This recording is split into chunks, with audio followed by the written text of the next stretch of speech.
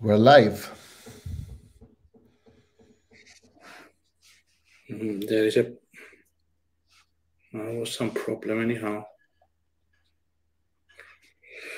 Okay, and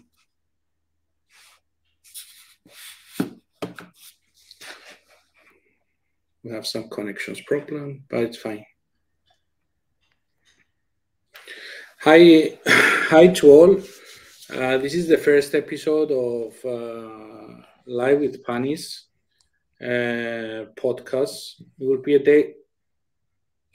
a daily podcast from Monday to Friday at 7 Central Eastern Europe time in Europe, 8 o'clock Cyprus. It's 10 o'clock in San Francisco and anywhere in the world. We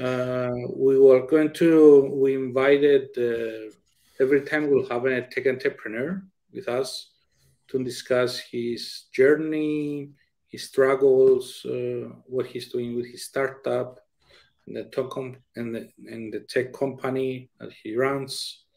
For the first episode, we will keep it pretty simple, basically. So if you want to, wherever you are broadcasting now, and you can see us, or you can write your comment or question, we'll get all the questions of the audience at the end. But our first guest is Kostas Chalkias, the co-founder of Mysten Labs. Welcome, Kostas. Good to see you again, Pani. It's been a while. Yeah, it's been many years. With Kostas, we met actually in a big data hackathon in Athens. And then we connected. I invited him. He came to Cyprus. For the people that they don't know, I'm based in Cyprus. Kostas is a Greek entrepreneur now. He's based in Palo Alto. He will tell us more about that. And I brought you. We did an event in the University of Nicosia about blockchain. Actually, it was most probably one of the first events about blockchain 6-7 years ago, maybe even more. In Cyprus, Kostas explained some of the product they had, etc. But Kostas, let's start from the beginning. The early days. You are a student. Why? Tell us your story from a student, and why did you decided? Also, what inspired you to pursue a career in tech? And eventually, right now, you are running with other founders your own company. Thanks for the intro, Pani. So very quickly, by the way, one of these guys who studied in Greece. I got my bachelor's, my master's, and eventually the PhD in Greek universities. The PhD was also like collaboration between University of Macedonia, like northern part of Greece, and Aristotle University, but also I had to do with Philips and Sagem in Paris and in France. But generally, I was in Europe, right? Now I'm in the US, completely different mentality. I will explain what are some major differences between how I used to think as a student, as an early entrepreneur in Europe, and now in the US.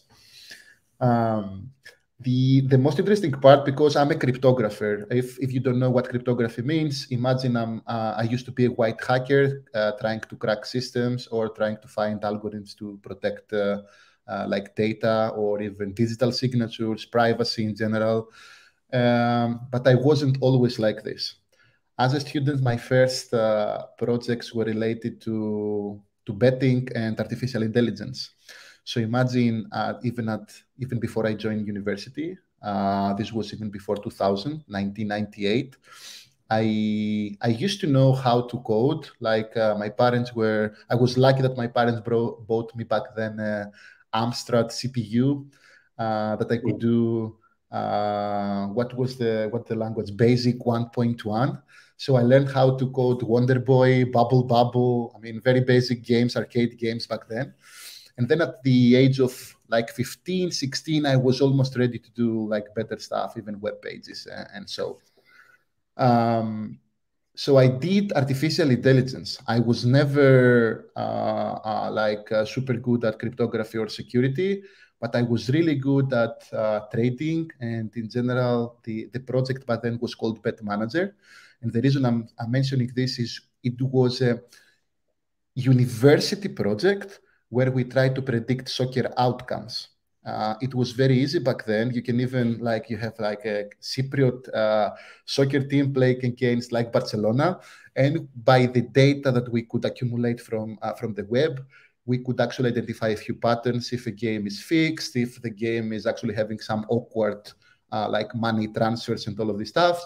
And we were trying to use this data to make some predictions. We did really well. In practice, I think for a while we might be one of the platforms that had the best success rate on the prediction. However, I got hacked in 2003. And because imagine a lot of people were based on the system to get tips and like predictions, I was like vastly affected. And then I decided, okay, what's happening here? Someone brought down all of my websites around this initiative. And then I said, I should learn cryptography. And this is where it all started, why I was a victim of such an attack. And I very quickly came into the world of advanced mathematics. And this is where I started to do authentication systems at the very beginning, and then gradually going into very, very deep cryptography lessons. And this was probably like the first years of my bachelor and master's. And on PhD, I worked on a topic which was called timed release encryption. How can we encrypt messages to the future? And some of these technologies have been used in like the original Bitcoin protocols, and now even with zero knowledge proofs, like full privacy and all of this stuff. I was lucky to be one of the first dealing with the primitives, cryptographic primitives that had to do with all of these topics, which inspired me to be in the sector of security and cryptography. I mean, one and forever, right? And it was amazing. I mean, even if you start from Greece, some people don't know it, but the blockchain revolution didn't necessarily start in the US. I mean, especially, that the first university that had to do with blockchain courses was in Cyprus, right? It was University of Nicosia and from Polemitis that they had a master's degree on the blockchain, which means that I was in a place after the recession and during the recession, actually, of the Greek economy, that everyone was actually trying to find solutions. How can we escape from this thing? And this explains why not only me, but many Greeks and Cypriots are actually flourishing in the blockchain space. And one of the best examples, Panis, is the fact that in one of the most recent cryptography conferences, the financial crypto one, 20% of the reviewers are Greeks and Cypriots. Imagine in a full world, right? Like these two small countries actually had a representation which was really high compared to the population that we have. So I think for us, it was in one way. If you do informatics, you learn a few math and some economy. Eventually, blockchain is one of the things that you end up. And this is what I do for my studies. I don't want to go into the very specific details, but then someone grabbed me while I was in my PhD, and we tried to create one of the first applications. This was in 2009, one of the first applications to do secure exams, like imagine all of the national exams that we have to enter university. How can this be secure? I had some experience by myself when I was giving like my exams, national exams in 2000. I remember there were students actually leaving the classroom, while in other places, the students didn't even enter the classroom, so they could even leak the topics. And in practice, this actually led us to create one of the most successful back then applications. It was called Quizidia and Fluxy. It was just before Quizdom. Maybe a few people that are in Greece know Quizdom as the most successful application back then, that it had like Trivial Pursuit kind of games online. We did really well, but at the same time, this was my first entrepreneurship attempt. It didn't work out. So a hint for everyone, don't feel like even on your first attempt that you have to quit, right? Because for me, it was a good lesson. We had a very, very good team, but at the same time, we were really bad probably at doing marketing. And all of us were from informatics. That's another lesson. Ideally, you don't necessarily need everyone to be from the same background. And yeah, we had some back and forth. We had some investments. Back then, we were probably one of the good funded startups in Europe in general. And our application managed to be in the top 3 on both Canada and South Africa, if I remember correctly. We're doing really well, but we couldn't make money. And eventually, one of the things that you have to improve is how you can even bring money into the into the company, so you can hire better talents across the world, and also be able to do some strategic investments even outside Greece. And we had our headquarters in the US. So although my startup was in Greece, eventually it was my first exposure to San Francisco. This helped me a lot, even if it wasn't like a funny story at the very end.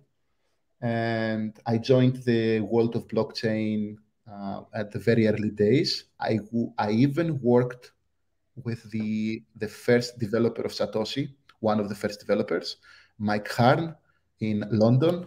And then from there, I think this is where it started. I was in a consortium of banks, around 100 banks in the world, that they tried to defend against the blockchain Bitcoin revolution. The company is still active. It's called R3, and the blockchain is called Corda. But then after this, I was super lucky, and luck also plays a role in our career. In one conference that I presented something about a new algorithm, someone from the new team at Facebook that was doing the Libra project, Facebook invested on blockchain technology, if you don't know it, happened to be in the same room with me while I was presenting my idea, and then they referred me to Facebook. And then this is when I jumped from Europe from London now to the US, San Francisco. I worked for Facebook for 3 years. I was leading the cryptography of Facebook. Many Greeks as well at Facebook and Cypriots, right? You shouldn't think that it's very difficult to go there. It's easy. You have to have some preparation and actually be able to solve a few of the standard problems. But other than this, I believe that one mistake I did, I was late. This happened at my 33, 34, to join the Silicon Valley dream. I thought I would never be able to actually go through the interview process, and many people would be smarter than me and so on. But eventually, it's not so different. It's pretty much the same. You need some discipline, and I think with just a couple of months of training, you will make it. I can even help people right now, even if you're in this stream right now. I know a few tricks now how to slightly improve your chances to go there. Either this is Alphabet, Google, Apple, Microsoft, Meta, Netflix, and so on. And the Libra project didn't work. We had many issues with regulation. I think, Pani, you can ask me many questions around this. But yeah, we can take questions after about this. Yeah, but then eventually a team of some of the leaders at Facebook, like the people who got promoted in the recent quarters, and like some of the best minds at Facebook's Libra team, we joined our forces and we created Mysten Labs. And this is how my story went, from a student to machine learning to being hacked. After being hacked, I got very obsessed about security, and this helped me. Actually, I was lucky as well that the Bitcoin started at the time that I was finishing my PhD, and this is how I ended up on being like a cryptographer and a blockchain expert. So yeah, that's my story. Cool. Very interesting story. But Pani, I will let you know that I made more money from betting than still from Bitcoin and blockchains. Back then, the market was so immature that everyone with a very simple machine learning algorithm could be super rich. Yeah, now I don't know if these things work anymore because stock market companies entered the betting market, and now you're competing against other big machines, right? It's the same thing as trading. So yeah. Okay, but what inspired you actually to go into tech? And it was the situation with your father, and basically that was the something as you grow and it played a role, right? There is a benefit, I don't think, because I now have two sons, by the way. One is 4-year-old and the other is 2-year-old. Imagine, I mean, when you say inspiration, I will give you a hint that my name of my older son is Cryptos. We literally call him Kostas Chalkias, right? It's not any random name that you can imagine, which seems that I'm also excited about what I'm doing, right? But why? Why? The fact that I had a computer at my house, even when I was like 5 or 6 years old, before the internet era, and when you couldn't actually get lost into watching YouTube and actually doing other stuff, the only things that I could do is playing games. And I had this book. This is actually the thing that drove me into tech, Pani. It was the fact that I had the book. It was my first English book. Imagine in Greece, we're not like Cyprus, where English is generally like your first language or your second language at the very early ages. You're starting learning English after 10, 12 years old. So I had the book, which was in English. And the things I could see there was if, else, for, while, and this kind of stuff. And then I got so surprised that you can, even with 5 or 6 lines of code, you can build something that is smart, or it prints something that you told it to do so. And I got this like contagion since then. And I continued using my computer even for my studies. Imagine, I was one of the first students who wrote the essays in like typewriting, right, in a computer. I didn't use handwriting. This helped me a lot. Why? I didn't make a lot of like typos. Every single time my essay was clean. There was no like scratching of letters and using the I don't know, ink on top of ink and blah, blah, blah. And this actually felt like, oh, you can have an advantage here. Now we have this chat GPT and AI. I'm using it, by the way. I'm using it personally. If someone learns from a very early age to get advantage of a new technology at the time it comes, this continues actually being an advantage even in the rest of like 20 years later and so on. So for me, I went to 15 years old and I could code. I know how to run very basic stuff. And then you see, oh, there is a spreadsheet, there is an Excel in Microsoft. Oh, if you go to macros, this is also coding. And then you say, oh, it's the same thing that I've learned to do for games. And then I can use it again and again for different things in life. And obviously, when the time came, I applied for computer science, right? I didn't go to be a lawyer or something else, just because I felt I had a small advantage. Plus, I liked what I did. So if you're asking for my inspiration, I was not born by a rich family, right? My family was always low, middle class. But the fact that they bought me a computer, they didn't allow me to go into, actually, there wasn't internet back then. I just had the basics to actually inspire me to start coding without being distracted. And this made like a small tick in the back of my mind to say, okay, that's what I will do.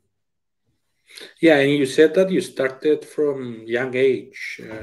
Do you think and education coding needs to start from young age, or any age, or I am biased. I am biased on this. I will give you some examples, and let's see, right? I'm happy to debate here. So, even on chess, there is no grandmaster, if I remember correctly, that they learned chess after 6 year, after 6 year old. All of the grandmaster actually started learning chess earlier.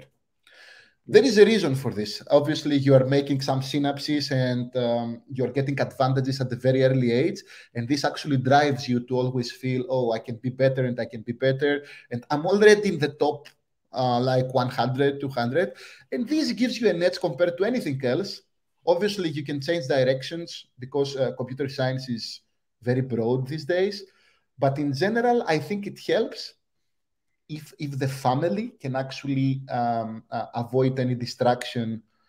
The major thing that I'm afraid today is you might give access to the child from a very early age to the internet, and they might get lost.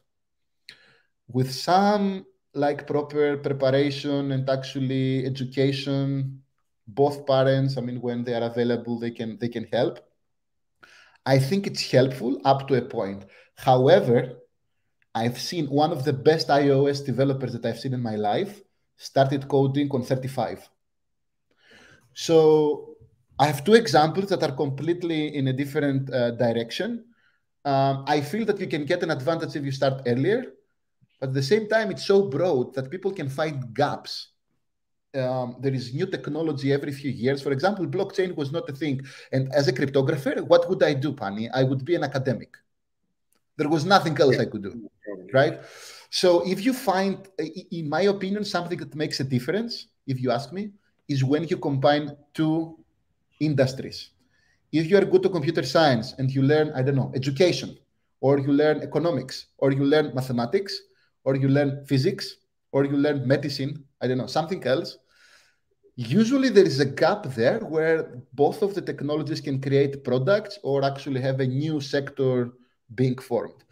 This is, I believe, if you ask me what I see in Silicon Valley, you can see always generalists, but the people who somehow combine two technologies, they usually have less opportunities for job, especially for this topic. But when they find, they don't have competitors.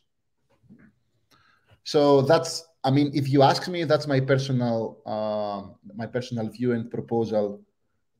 There is no age where you can be like super strong in computer science. While you are getting older, however, you have to have the expert eye to look for gaps. And there you don't have competition. So you're like being 6 years old in a new field and you are 35, you know better where to focus on. Sure. Great. Before we continue with the questions, because we have some nice comments, I'm going to bring them in the screen. George Kraktopoulos,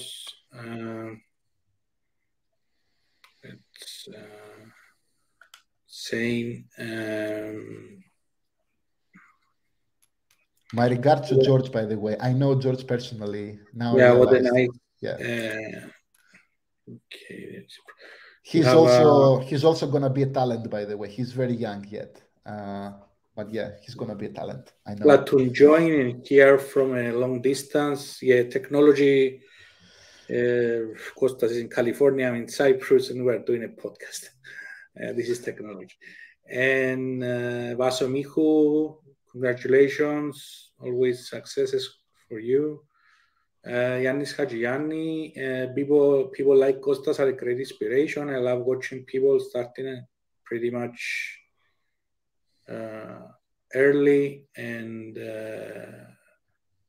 end up where he dreams to be one day. In this podcast, we are going to bring people like Kostas, or also bring young entrepreneurs. Also, as we said, this podcast would be about all ages, tech entrepreneurs of all ages, because in the last 10 years, I'm doing just startup journalism. I met also young people in hackathons that they did great stuff. But let's go a bit about to your co-founders. How did you meet, Kostas, your co-founders? Okay, you said you met in Facebook, but in general, how do you select a co-founder? And just to finish the question, do you believe that right now you have the right team to build your vision? How do you plan to do it with Mysten Labs? I'll give you some very interesting story around this, and I will explain why I ended up in Mysten Labs. By the way, all of us came from Facebook, right? We were leaders in different teams across Facebook, but also that's very important, and I wouldn't do the same mistake again, or at least I would like to try something else. We're not the same profile. So I was a cryptographer. We had someone who was an expert on distributed systems. This is George Danezis. It's also Greek. We have Sam Blackshear, who is a CTO, and Sam was one of the youngest people, if not the youngest one, who got promoted at Facebook at that level. And he actually wrote a new language, the Move language that we're using, which is like the, as we say, a better version of Solidity that is used in Ethereum. Imagine a guy who was not even 30 created this language, right? It's insane. And then we had Adeniji, and Adeniji has like a very broad background coming even from London. And you remember, I used to live in London. So even culturally, I was very close to Adeniji, and he was more of a product-oriented person with great ideas. And I loved him even from the very first day that he joined Libra back then. And then we had Evan, and Evan used to be my manager at Facebook. So Evan used to be one of the best people to create teams. He did it on Apple. If you are running LLVM, or if you are having an iPhone, you're running code from Evan. If you are running code from WhatsApp, you're running code from myself.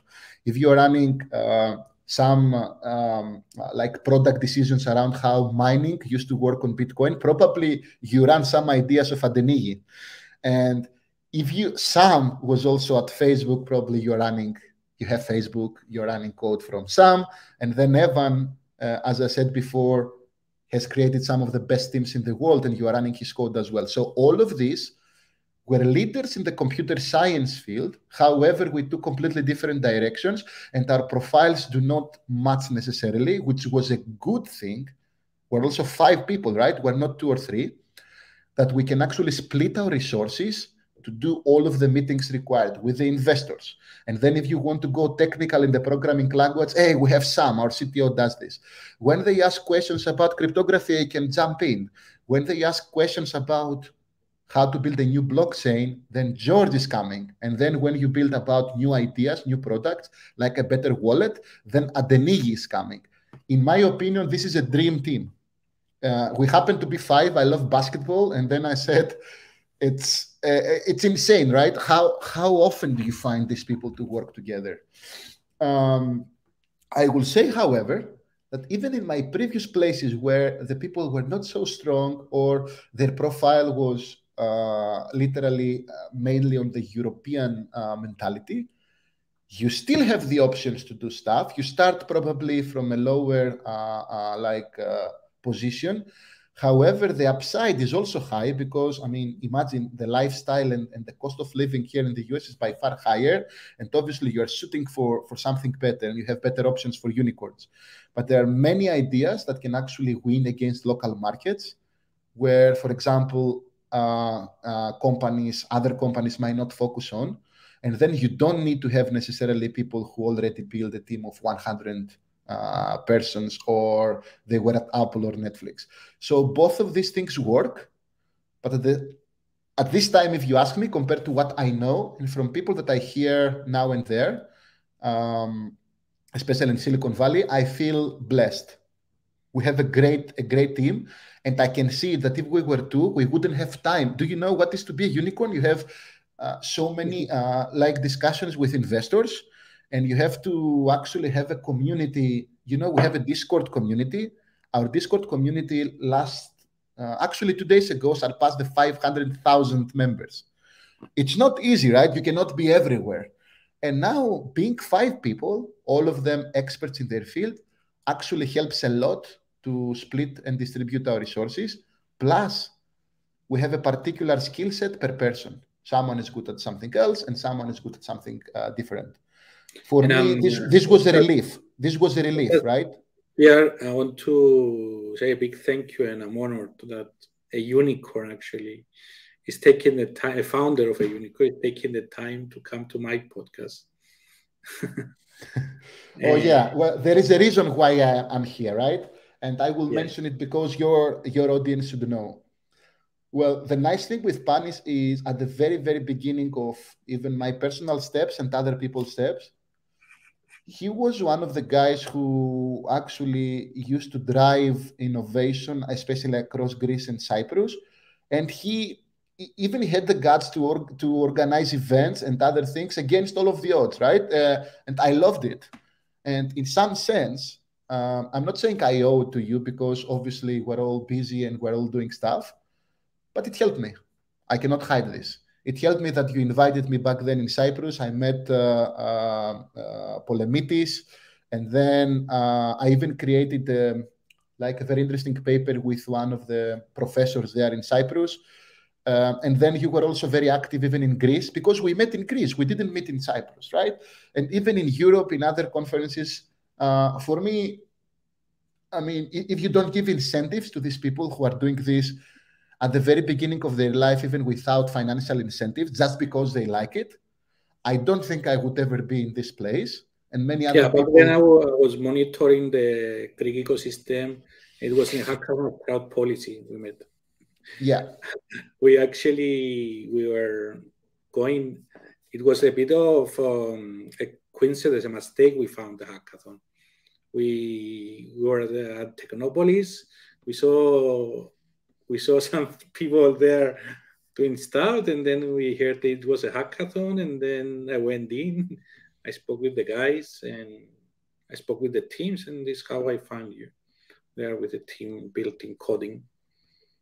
And yeah, let's we have some questions. All the questions we'll answer a bit at the end. Tony is saying, thank you for the opportunity to learn about this. Thank you, Tony, for watching, and all the people we're watching. If you have any comments, drop them. We have people watching from LinkedIn. We're actually live stream right now, Facebook, in Twitter, in LinkedIn, in YouTube, and other places. But let's go about the Mysten Labs. Tell us a bit more about what you are doing with the C Foundation, and yeah. So Mysten Labs is a company that was formed, as I said before, from 5 leaders at Facebook, and we're building infrastructure for blockchain. Imagine we're advertising it as a better Ethereum. We have one of the fastest consensus schemes. When people say, hey, I'm building a new blockchain, there are good blockchains and blockchains that are copy-paste of different things, right? For us, we have like many innovations in place. One is that we've built a system where you can even have like sub-second transactions, finalization, something that is very, very difficult to do, even because sometimes you are limited by the speed of light. And the schemes to actually agree which transaction goes on chain is expensive, right? The blockchain, imagine it as a distributed database, and many entities are voting or are doing mining in other blockchains in order to agree what goes in and what stays out. This agreement, especially if you're in a distributed environment, it's expensive, right? It takes some time. We managed to actually create some speed records there. And then we say, okay, we have all of the foundation required to actually have a faster blockchain that can even go and see in the eyes even traditional databases. And then there was a second advantage that we had. We created a new language for blockchain. And creating a new language for a new system that is not controlled by one entity, it's not easy. We did this stuff starting from Facebook. We extended it as Mysten Labs, and then it was in one way, right? Let's do it. I also added all of the pieces for cryptography, and then we added some financial incentives and how people can participate on this.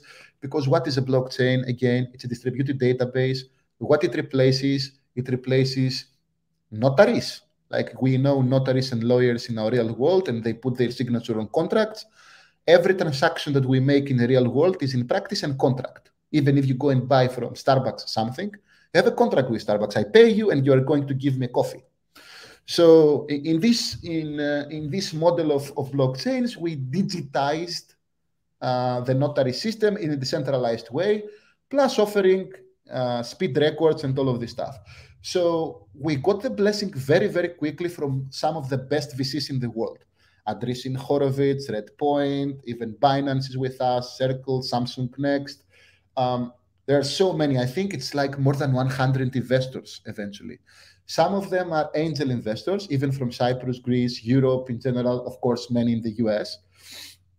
And it was in one way because we had a core of the team that was familiar with all of the different flavors of like blockchain and different processes for which you need some expertise to build a blockchain.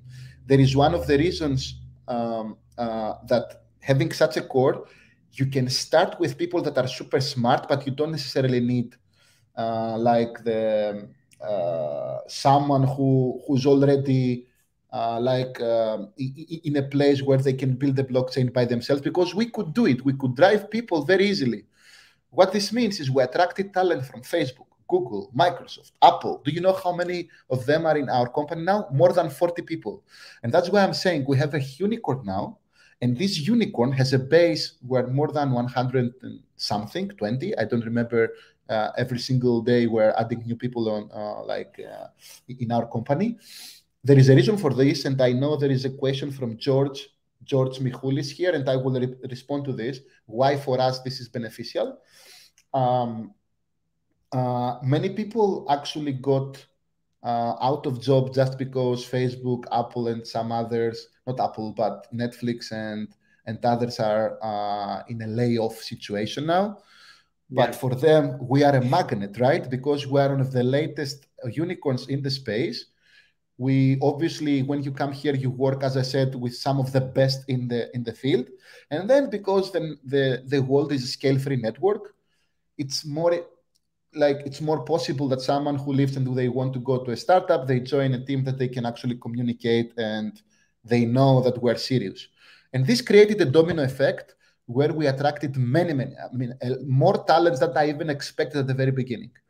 Imagine that in the course of 1 year, we are already more than 100.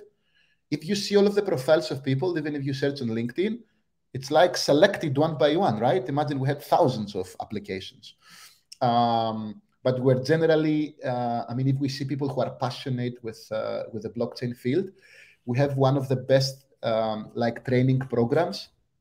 Even if you are not in the field, you cannot expect to find the next Satoshi, but you expect to find someone who is good at security, who's good at databases, good at product design and all of this, and then we can send them to a new level. And this is what we do. We also, even in this 1 year course, we already have promotions, and Mysten Labs is super healthy and obviously well backed, right? We raised more than 336 million, and the company is valued at 2 billion plus now. So we're doing blockchain, as I said, a new blockchain with better properties. And in the next few months, we're also going to launch the product, which is called Sui, like sweet, the dessert without the T at the end. We call it Sui. And we're expecting to be one of the most successful blockchains, especially in cases where you need high traffic. Imagine games. Games are joining the blockchain space for many reasons. You can buy a weapon on one game, and then you can sell this in a different game, and then the other game can even use this weapon to play.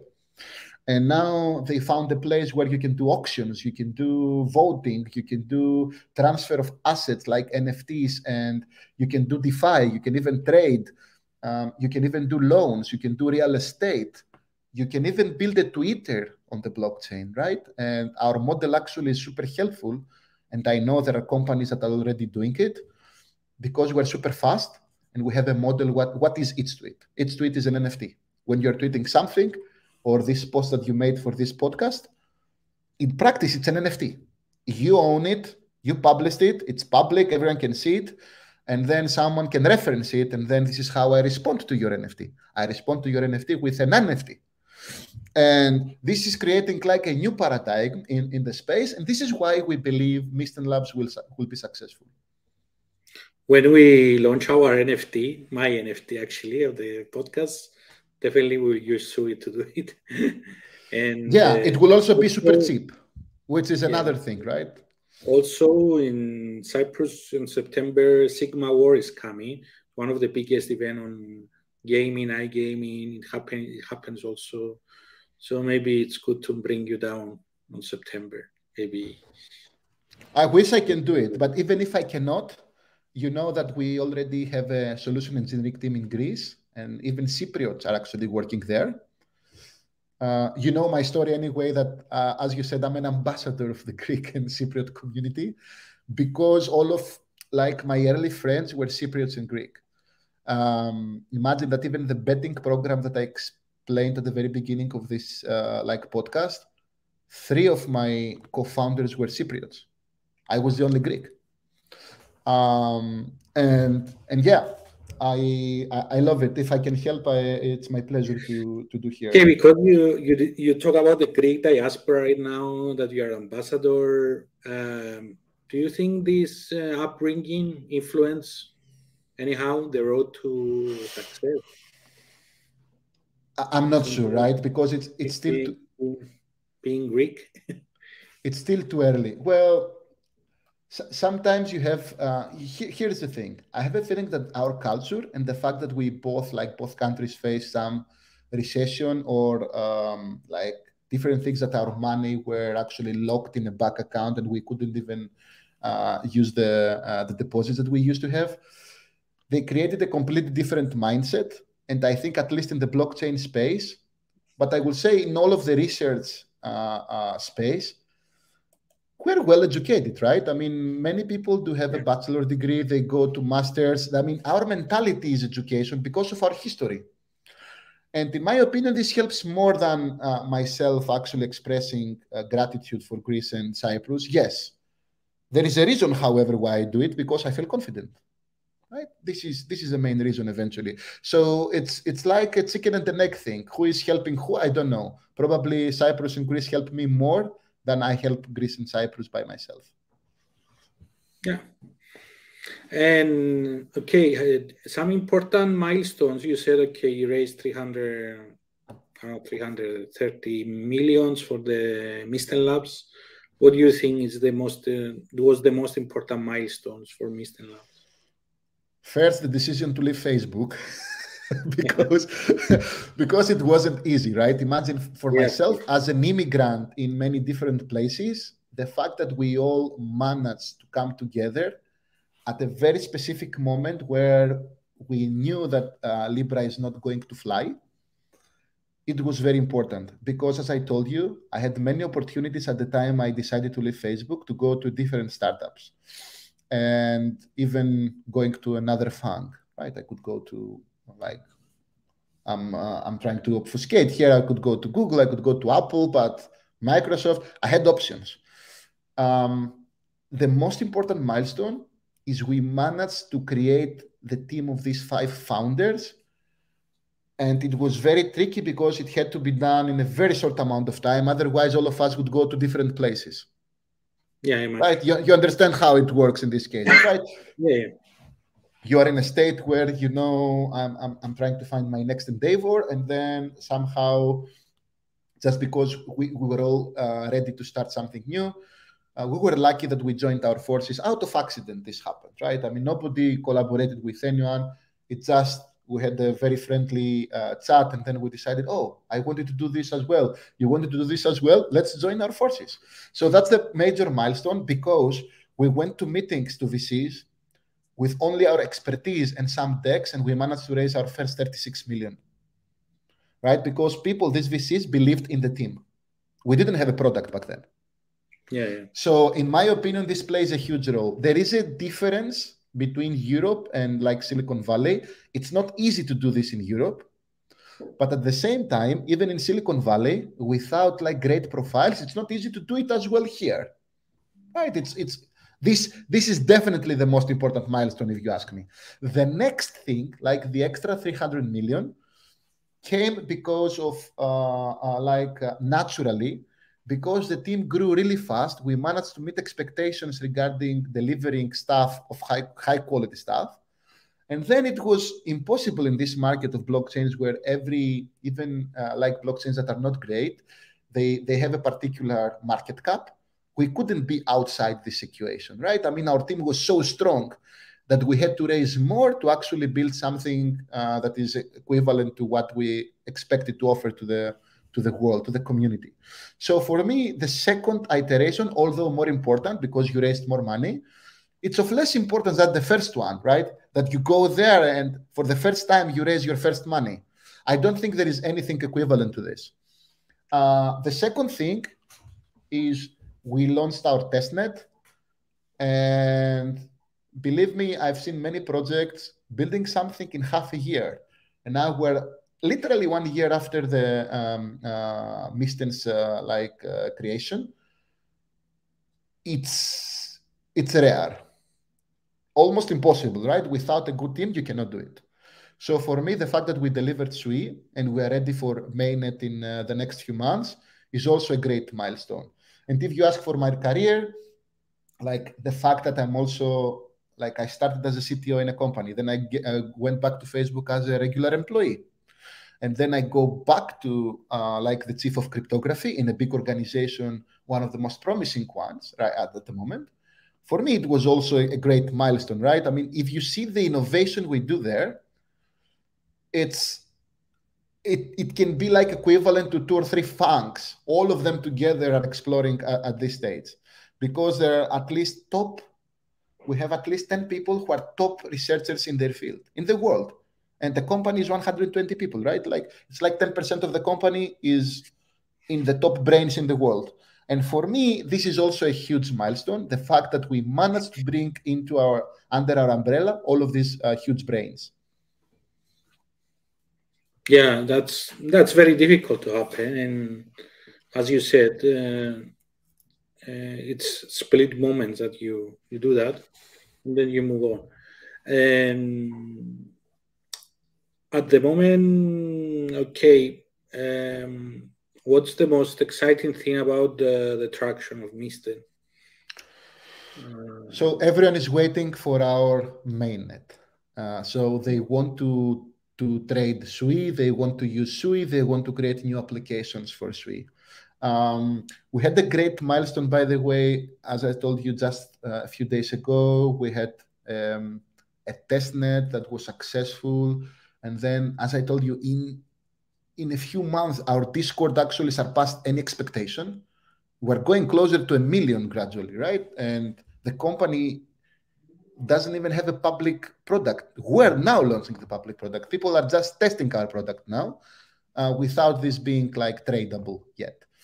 And what is exciting is when you see, like when you press this button and you see like other people using your wallet or other people using your algorithms, it makes me excited. I mean, for me, working at Mysten, this was always my personal mentality on this one. I see my work as a hobby. I'm not kidding, right? I can work as many hours as you can see. I mean, we are friends as well. You can see me in very awkward time zones and hours always being awake because I love what I'm doing. And by the time we deliver something, it's the most exciting moment. We also have algorithms that we're delivering, but we also have products. Well, SUI itself, the fact that we publish testnet, and we're going through mainnet. Mainnet, for those who don't know, it's the public, like as you trade Ethereum and Bitcoin, you can use SUI for this. It's going to be the most exciting moment for me. It's just a few months away. Cool. Okay. I mean, nowadays a lot of people, they are discussing about sustainability and etc. I mean, do you have something like this in the company? Okay, a lot of people, they say that crypto is not sustainable. What are your thoughts and comments? Okay, well, in my opinion, blockchain technology in general will survive any turbulences here. There is a reason for this, right? It solves some of the problem, especially transparency, eventually privacy. Also, regulation is coming. For me, that's a good thing. You know that all of my previous work was to improve against the processes that are like in the gray zone. Imagine I was the first one that I reported some issues with the algorithms used for proofs of solvency on Binance. And I mean, you can find my report there. Even if they're an investor, I'm trying to provide transparency to the system. So I think with all of these like initiatives, the blockchain will become eventually, even after regulation, a very stable, more stable environment. Obviously, there was volatility in the past, but at the same time, it's not only this, right? We had many projects that didn't offer anything, but they offered a hype. This hype also helps because it's also a game, right? You start like playing with a new industry, and maybe some people see other opportunities here. Sometimes it works, sometimes it doesn't. But the core of the system is, as I said before, you have a distributed notary system. These will survive, right? Because, I mean, imagine, even if a government now dissolves, you might not have even access to the documents. You don't even know if you had ownership of some assets or real estate. If these were in a place where they cannot be deleted, or there is privacy, you can even add the auditors and the regulators in the equation, where they can see a few things just to avoid like any terrorism or sanctions or other stuff. But at the same time, it's like highly possible that this data will survive any particular event in humanity. While in some particular cases, putting everything under one country or one company, even if this is Amazon and AWS, you never know what will happen, right? You see how Facebook almost, it didn't collapse, but the price of the stock actually went really down 3-4 times from its high, right? You never know if a big company will survive. So in my opinion, there will be like a place in next couple of years. You never know what this date is, because if I knew, I would know how to trade and how to make money out of this. But I don't believe there is anything else at the moment that will stop many of the services that we use in today's world to go to the blockchain state. If you ask me about cryptocurrencies in general, that some of them are speculative or they have high volatility, eventually this will smooth out. There will be still opportunities, because even in the stock market, there is volatility in some particular stocks, right? Because they create a new product, and one day, it was Moderna, for example, that they found a new drug for COVID. It eventually went up. There might be a new algorithm that will make the notary system by far better. It will go up, of course. There will be another system that storage is super cheap. It will go up, of course. So what I'm doing is I'm looking only at particular quality factors that I can judge when I either invest on a blockchain or I trying to think about the future of the blockchain industry in general. There are a few qualities that I cannot find in other systems at the moment. Obviously, there is a hype on AI. I think there was a question here. Yes, of course, there is a hype on AI. I cannot even see how this AI will not be connected to blockchains. Someone, and I know a few startups are doing it, they're trying to use this AI as a new service in the blockchain space. This might be better sharding, better scalability, just because I have data now and I know how to put our servers in different places so they can accommodate more users. It can be better financials. It can be opportunities for trading. This will happen. I don't see how we'll avoid this. So blockchain and AI will be married eventually. Yeah, true. Okay, Kostas, what is your daily motivation? Just to that's interesting. Okay. By the way, since I have a family now, the fact that I am teaching my older one Python, it's my daily motivation. He's 4 years old, but he learned how to do if else now. That's a motivation, of course. But at the same time, if you ask me about Mysten Labs, well, my passion is to create new algorithms, right? When I go there and I see that we have a problem and I have a solution for this, or I can be in a brainstorming like mode of trying to fix it, this excites me. I cannot explain it. It's like playing League of Legends, or what is now the most like popular game. I love it. I love solving algorithms, and this actually inspires me to deal with this again and again. Cool. Coming from Kevin Matt, great lessons, necessity is the mother of inventions, fast decision making, collaboration with others. Love what you do. And what do you think about failure? It's a question that in our industry, in Europe, I think US is different.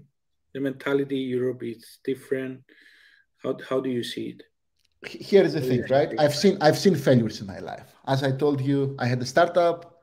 It didn't manage to go further, even if we raised 1-2 millions back then. Back then, it was important, right? It's not as easy. It wasn't as easy as it is today.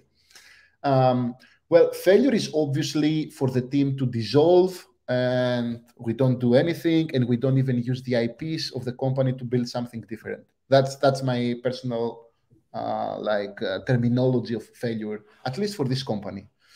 But you are learning so many things, and obviously, if you are in an entrepreneurship mindset, you will find a few lessons that will help you on your next thing. Failure is always accompanied by great lessons and ideas, and probably you can even build a network out of this failure that you didn't expect.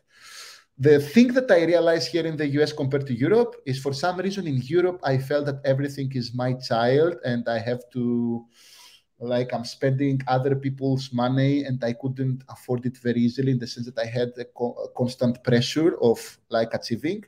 Here it comes more natural. After some experience, Pani, I have a feeling that I now know exactly what I'm doing. I have learned from the failures. And now I believe I have more opportunities to actually go to a better success place, not only for me, but also for the investors and the people who will play with Sui. There will be small failures, but I mean, as you grow up, you learn how to survive under this, right? I mean, sometimes you have to do pivoting. I mean, the company is so well funded that I don't see any single failure to actually affect the company by itself. Maybe a sequence of 3-4 failures might cause issues, but at this moment, if you ask me, I don't see in the next year something that will completely dissolve the whole company. Okay, cool. Before we move to, I have also some other questions, but before we move, you work for Facebook, a huge tech company. Now you're building your own huge tech company. How was the time in Facebook? If you can share some stuff also. I loved it. And what is the difference right now? I mean, By the way, in all of the places that I've been in the past, I know how to adapt to the current mindset and culture of the company. And even at Facebook, I had great time, right? Someone, I think, who was it? I think it was Yanis, right? Yanis mentioned, was it Yanis? Yeah. Yanis mentioned here in the chat that eventually you end up into a dream job. For me, back then, it was Facebook, just because you go to this fund and then you don't expect you will ever be there. However, you quickly realize that it's not different than others. On the other side, you get this badge that I was in a fund one day in my life. Fund is like the top 5 companies in the world: Facebook, Apple, Alphabet, Netflix, and what was it? There is another one. So it helped me a lot to actually learn diversity, and I got very great lessons. Imagine coming from Europe, we also have some cultural differences between Greece, rest of Europe, and the US.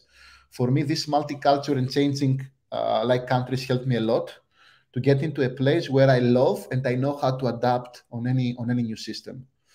At the very beginning of Facebook, we used to work really, really hard because, again, we had to launch stuff. To tell you the truth, there was a state in my career where, when we knew that Libra will not launch, I wasn't happy, right? And I wasn't happy because Mark Zuckerberg was a bad boss and all of this. I mean, if you ask me, I was in meetings with them. I was in meetings with leadership. They all wanted the company to survive, right? Maybe there have been some mistakes down the road, but we didn't control everything. Unfortunately, a few things were out of our reach, like regulation, many different things that we couldn't predict. Here, however, I'm obsessed with what I'm doing again. Like, imagine working a lot at Facebook, then for 2 or 3 years, I didn't even get my paternity leave. I wanted Libra to launch, right? I am probably one of the very, very few people that didn't get free holidays. I love working, right? This is something that excites me, and I feel energized and all of this stuff. And then I went into Mysten, and on Mysten again, I started having a new dream. I think if you have a dream and you do your work as a hobby, you love it, you work hard, really hard. And the most difficult part for me is to do time management between my company and my family. If you ask me what is the thing that I have to improve, is how I can find the balance between these two. It's not easy. It's very difficult, right? This one, I can tell you for sure that if you don't have like someone to be next to you and support you, it's very, very difficult. My wife does a great job on this one. I should also do like a great job to actually fix a few things, like spending a bit more time with them and all of this. That's the only thing that is something that should be fixed. Okay, let's take some questions, and then, pretty much, what do you think about George Michoulis? What do you think about blockchain evolution after the FTX scandal? And the general staff reduction in the tech companies, is the AI the new thing? Okay, you said some stuff about that. I think you answered it. If you want to add any, I already answered about the FTX case, right? After FTX, we learned a few lessons around centralized exchanges. I'm one of the persons, and Mysten Labs is actually leading this. We're going to help into providing tools to avoid similar situations in the future. Sometimes it's algorithms. For example, it's my algorithm now that you can use it to do proofs of solvency. And in other particular cases, I mean, if you ask me how the blockchain space will evolve, obviously, it's learning from what happened. We will probably see some, not restructuring, but different processes, even regarding auditing, because in most of the cases, it's not the blockchain platform to blame.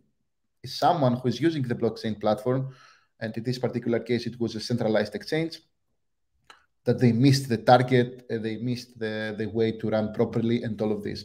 But it wasn't the blockchain, a fault from the blockchain platform, right? It was a thing that a single company that had a product on top of the blockchain affected the reputation of the whole blockchain. And I think we're quickly realizing that it shouldn't happen again. But I think we're recovering from this, and I can personally, because I'm talking to other blockchains, they are in the mindset now that they have to improve their processes. So for me, this was a bad thing for a while, but at the same time, it's good for the evolution and better protection of the future system. Blockchain at the moment, the adoption is very, very small. Like only a very limited set of people is using it for applications, but because it's gonna be like really big after we solve all of these problems, it takes some time. These things speed up the adoption of new technologies for protection. The second one is PhD on blockchain. What do you choose right now? If you were to choose a PhD on blockchain, what do you choose right now? Do you believe in industrial PhDs? I believe in any PhD, by the way, right? I'm someone who, if you ask me about education, I think it's one of the best miracles that humanity managed to do, right? And the fact that we are all, most of the people even here are educated, it's something amazing, right? As a species, as community, as culture, and everything. So anything, I would get it. I don't agree with comments where they say that the PhD is useless sometimes. No. You're always learning stuff, and sometimes you're carrying a badge, and probably the fact that you manage to do research that accompanies you for the rest of your life. It's super important. So what PhD on blockchain? There are generally a few sectors that are having different goals, right? If you want to learn security, for example, even if blockchain collapses in the next 20 years, it doesn't really matter. Security will stay there. right? Where everything is getting automated. Even your doors in the house will be automated. Your cars are automated. We need security. You have dependency on your iPhones now, on your mobile devices. So in my opinion, security, it's something like a bit more general, especially for blockchains. Obviously, it's super important, but you can find like some authentication mechanisms or even ZK snarks that George is also mentioning below. Like for cryptography, if you asked me if I would do a PhD, I would do on zero knowledge proofs. I personally did on signature schemes back then because zero knowledge proofs didn't even exist, like practical constructions. But now I would do the number 3 that George is proposing here. Yes, I would do zero knowledge for cryptography. For PhD in general, I would do security and systems because you can use it everywhere. I don't think there is any tech company that wouldn't hire someone with a security and or like systems design degree. I've been in Facebook. I've worked even with like other projects with other companies, like big companies. This is always something that you will get a great salary just because you have this PhD. Yeah, Yannis asked also if you have any resources that you suggest for people looking more on developing. There are many things that you can actually have in mind, right? I think it's A16Z. They have a list of resources. They call it A16Z Canon, if I remember correctly. Let me see where it is. I mean, if you search about this, they have a list of huge references for what you need to learn about blockchains.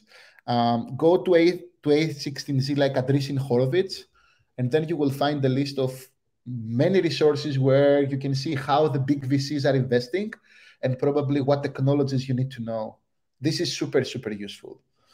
Yeah, which they have a whole course in, I think it's in YouTube or in their website about how you can build a blockchain company. They have a lot of... Exactly.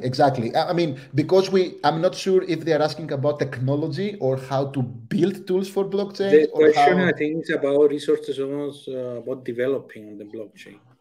Yeah, developing of blockchain. Usually, if you want to be a smart contract developer, in my opinion, because I also took these courses, go and learn Ethereum first, right? You can learn Ethereum. It's like a course that in Udemy or Udacity. I don't remember it's Udemy if I remember correctly. You can find courses with $10, $20. And because we did it at Facebook as well, a whole team actually took some Ethereum courses. Everyone was in a completely different level in 1 month. So take this, and other than this, if you don't implement something by yourself, like in Sui, if you don't go and read the examples, create your first smart contract, you will never realize what the potential is. You have to try it by yourself. Okay, we have another question, but I think we answered it in the beginning about, can you talk about some of the partners you have? Did you sync them out or did they come to you? But I think we answered that question with the founder. We answered this. I will add one of the most important partners we have. We have Netmarble and NCSoft, which are like huge gaming companies. If you know games like Lineage and some others, maybe some people play these games. These are the companies behind these games, right? And they want to go into the blockchain space. And they came with us. If we find them, obviously you have to pitch, but usually they know you, right? Sui got some attention after people realized, the leadership team of Facebook left and created a new company. So it was easier for us to go to a place and actually listen to us, right? Because sometimes it's very difficult to open the door. But after we opened the door, we had a very good success rate for dealings with these companies. And Orestes has, after so many years of blockchain existing, are there altcoins and protocols standardized enough to be added to the existing web standards? That's a very interesting question. So Orestes, by the way, the blockchain space fixed many of the existing standards. And I can tell you for sure because I personally fixed the EDDSA signature scheme. There were bugs. in the standard. And the second thing that we're working at the moment is I know there are a few like standards like how do you sign on Web 2, and then you can use this signature on a Web 3 for authentication. And the other thing that I'm personally leading is the proofs of solvency standard. Proof of solvency, how exchanges should do proofs of solvency. And actually, very recently, even the WhatsApp team at Facebook that I used to be like part of this team, published a new idea on how to do password authenticated encryption, the PAIC protocols. And I believe that the blockchain is actually improving the security of existing standards by finding bugs or finding inconsistencies. And at the same time, I expect, you're right, I expect them to be like more organized in the next 2 or 3 years. The FTX case actually helped on this. The FTX case actually is imposing into, like injecting into the system the necessity to have standards from big organizations like W3C and all of them. Okay. Kostas, what helped you survive during COVID? Family. Yeah. Definitely family, because imagine I'm an immigrant here. I didn't even have time to socialize properly. After 1 year at Facebook, COVID hit, and we were stuck in the US. We couldn't even travel to our parents and so on, right? And I think the passion for my job, back then Libra was still a thing, and I did everything I could do to actually make it happen. And then imagine, even at the time that Mysten was created, we were very close at the end of COVID, at least regarding lockdowns and everything. I don't know. Yeah. The inspiration kept me really energized even during COVID. We didn't have huge lockdowns in the US. I don't know how the situation was in Greece or Cyprus. In my opinion, this also helped here to maintain some sanity, right? Because we could still go out, maybe not in the restaurants every single time, but most of the times they were open under certain protection. So yeah, I know from Greek friends that the situation in Greece, for example, was a bit more like harsh. Like you couldn't even go out; you had to send an SMS. Yeah, we had more lockdowns. Yeah. This didn't happen in the US, right? This didn't happen. Yeah. In general, how do you deal with negative feedback? Oh, that's a very interesting thing, and a very different culture between Europe and the US. When I joined Facebook, someone told me, a friend, feedback is a gift, and it is a gift. I also had negative feedback, even if I got promoted at Facebook.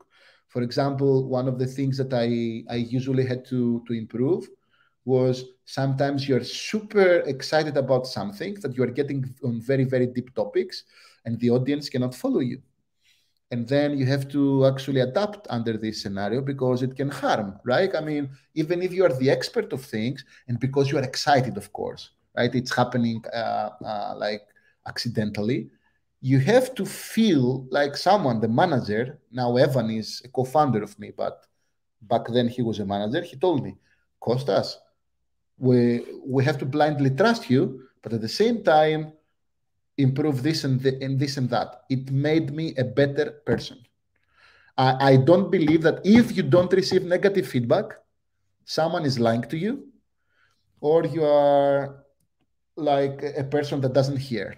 I receive negative feedback every single month for something that I can improve. It's not negative necessarily. It's something that people here try to help you improve very, very small things, right? So in my opinion, negative feedback, any feedback is a gift. Negative feedback can actually get you to a new layer, a new level. Cool. We discussed a bit about your employees, etc., Mysten, etc. But now you are hiring a lot of people. Of course, you are not the HR, but what do you think, what to look for in the first 10 employees when you are building your own startup? You said... That's very interesting. Well, it depends if you are building a new blockchain or you are building a new platform that will use blockchain, because this is different, right?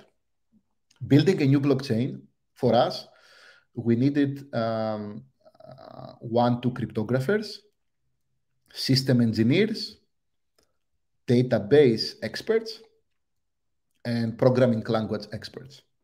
This was the thing that originally formed the very first members of our team. If you're building products, because obviously I'm engaging with some of our partners, you definitely need someone, not necessarily a coder, but to understand the philosophy of what is an NFT, what is a good wallet. I mean, people, and I can see it, people who are not super technical but have some great ideas around products on top of blockchain, they can actually build a team even from people who didn't do blockchain necessarily in the past. However, if you ask my opinion, you need 1 or 2 people in your team that they know and they have coded something about blockchain. Either this is smart contract development, but a real smart contract, right? Not just a very basic POC, like proof of concept, a real one that it's used, or someone who was in a team and has seen some processes that usually fail just because you believe on some obstacles or some things that eventually are not possible to be done in the blockchain, and not everyone understands the limitations of the blockchain. I think you need 1 or 2 people from this side. Ideally, a systems expert in any team would be super helpful. This is usually someone who has to do with security or being able to understand how consensus work. Great. What is, in your experience or opinion, I mean, what is the highest importance when you fundraise for the first time? In your case, it was team. You had a kick-ass team, Google, Facebook, and other. So do you believe it's team, the MVP, you have customers? What do you think? It depends. Yeah, this always depends on the sector. Second, on the stage of your startup. And the third one, even on the experience of the founders themselves, right? Everything plays a role. So if you want to raise money with just an idea, it's generally more difficult. But you might be able to do if you are also in a state where you have to work personally, like as a founder, do coding and all of this. I'm doing coding and reviewing every single day or week, right? Depending on my calendar. I mean, I didn't stop. I'm reviewing almost every day. There are some people who go and raise money after they have a first POC. This is also difficult, especially if it's a new market. But eventually, if you have clients and customers, and you can see some traction, and you want some grow, there you have better chances to go and get money. But it all depends where you are, right? As I'm saying, it's different when you are in Europe, different where you are in the US. And obviously, it's good to have a network, because sometimes even I've seen people who cannot stand actually getting rejections and they stop. And at the same time, I've seen people who are very passionate about what they're doing. They are very comfortable on even getting feedback and they improve. We also did mistakes while pitching. At the very beginning, probably the very first 2 weeks, we were trying to arrange even the flow on how we're pitching differently, just to be able to express our ideas even to non-technicals. We shouldn't expect that everyone is technical on blockchains and this kind of stuff. So ideally, you also need to have some communication skills, right? It's not only what you have designed. You also need to transfer this knowledge, because the VCs will have half an hour to hear about your idea, and that's all you have. Yeah, and as you said, maybe you have 20 minutes or 30 minutes or 1 hour. How do you have any tips on negotiation and closing a funding round that it's with good terms? I think because there is a huge negotiation in these meetings. Well, in our case, there was not huge negotiation. I can guarantee that. I think if you manage to convince someone to put money on you, the most difficult negotiations with us was to to pick who is going to lead it rather than who is going in, because most of the investors wanted to be in. In the first round, by the way, even in the second round, some people were not allowed to go in because we were oversubscribed. Right? I had friends who wanted to invest and they couldn't. And then, I mean, imagine, right? You have to define where you put a limit, where you put a bar. But if you are not in this stage where like the VCs will follow you blindly just because you have a very, very strong credentials on from your previous experience or from your team, then usually after someone buys your idea, I think it depends on the case. If you manage to get someone be onboarded with you and they like to put some money, you will find your way. That's my personal opinion. So there is no good tricks what to do in negotiations. What can you do, right? Obviously, there are cases where someone might be a VC that they want to get everything out of you. This is not a good opportunity. And at the same time, in some particular cases where you found a block on every other VC, but eventually you found someone who, with some question marks, they're putting money on you. Obviously, they have a higher risk. There is a reason why they want to go very aggressive on negotiations. In my opinion, you judge as well based on the feedback that you get from different VCs, and eventually you might sacrifice a bit, or you might even be more bullish just because you see that your product is actually having some extra value that you didn't expect. You're also learning, by the way. You're going to VCs that they have portfolio companies, and sometimes you don't know that you're also aligned to this particular market. And after the meeting, you get extra ideas. Oh, this is super important, and we didn't think about it. We lost the opportunity. However, a good lesson. Cool. In your past, you have run teams. You always run teams in your companies. How do you get your team aligned with all these, the mission and your vision? And of course, you are a guy also, it gets excited, as you said. How you get your team maybe aligned? And that's a great question, by the way, and I can tell you for sure because we were thinking about this exactly for the Greek team. I mean, we created the solution engineering team in Greece, and we tried to see, okay, I will be remote, I will work from the US, and most of the team is in the US or it's outside Europe. How do you create a new company, and what is the like secret sauce that you need to make them engaged? We found 2 or 3 key people who are excited and they're hard workers. I feel it's a contagion eventually. If you see someone who is passionate about something and they can even unblock you, they can guide you, they can even give you opportunities for training, this usually affects everything regarding the perception of your new employees. And this is what we did. And at the same time, if you ask me, I'm focusing a lot on the career path of people. I'm even in every single meeting, or even on like once per month or something, we're discussing in particular with everyone, what do you want to achieve? I can help you. This gives crazy incentives, and I can tell you for sure that people are getting a lot better. They're getting also excited, and you also give them some responsibilities and ownership, right? Giving ownership to people is also good. So I've seen many people who are many leaders who don't delegate stuff because they believe they are experts and nobody else can do what they're doing. But this is wrong. If you don't give the opportunity to other people to grow, then you are doomed to do all of the work by yourself. Why do you need the team?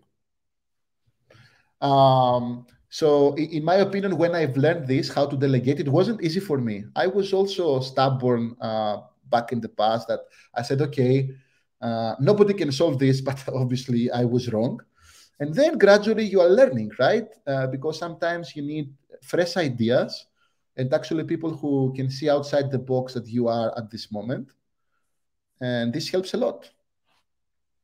So you have to inspire them, and you have to to show them a way that they can also grow. That's the 2 tricks that is a win-win situation. Everyone wins in this particular case. Yeah. I imagine in the beginning when you started, you had an idea. I mean, that idea from the current product that you plan to launch, how different it is?